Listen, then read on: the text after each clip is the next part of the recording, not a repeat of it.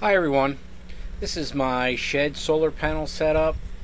I started with 3 panels totaling 45 watts, but I never leave well enough alone. I recently added 3 additional panels, adding 45 more watts, giving me a total now of 90 watts, increasing the charging to my batteries. I secured the panels using super strut metal framing channels and super strut nylon cone nuts with washers, placing the panels between the washer and strut.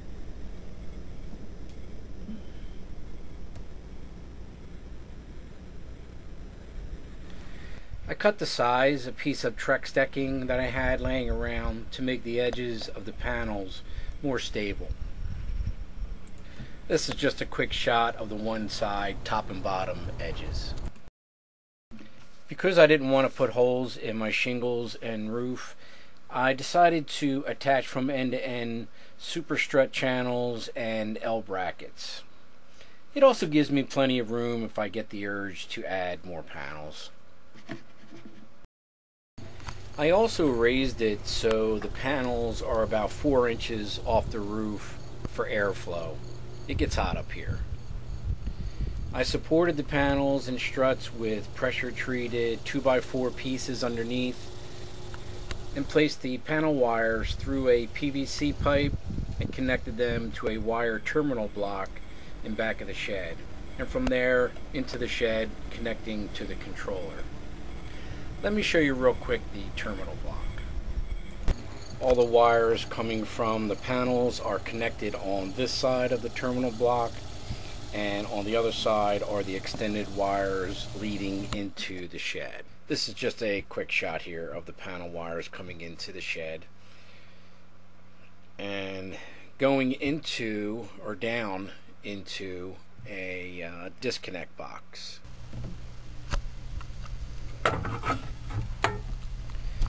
If I want to shut off any charging from the panels for whatever reason, I just have to flip that off switch.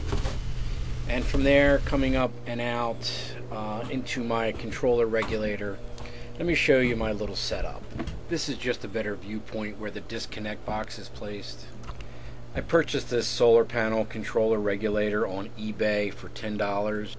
It's an easy controller to set up, clearly marked where to put the wires, solar panel wire connections, battery connections, and this 12-volt connection works with this button as a light control option.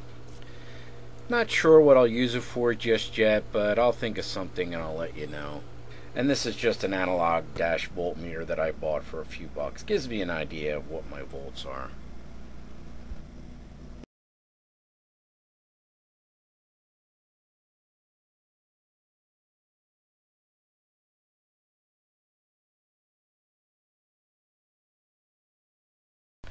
Besides just adding more panels and a different controller, I added a matching 12-volt deep cycle battery.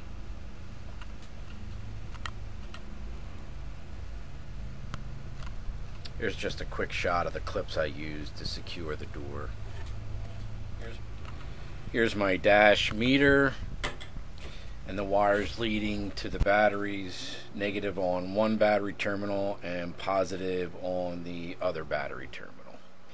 I connected both batteries in parallel, doubling the capacity or amp hours of the battery while maintaining the voltage of one of the individual batteries, which is 12 volts. Physically connecting them positive to positive terminal and negative to negative terminal.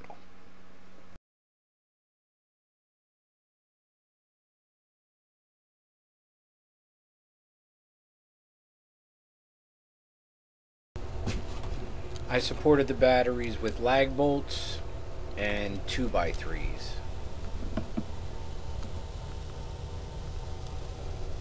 Also, I have an inverter connected directly to one of the batteries.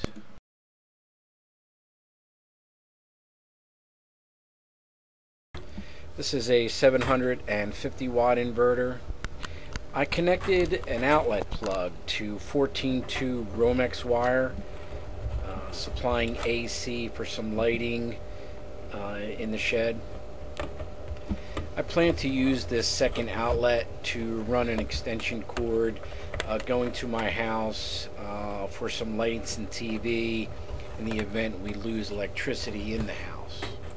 And from there, the Romex wire goes to this junction box where my connections meet.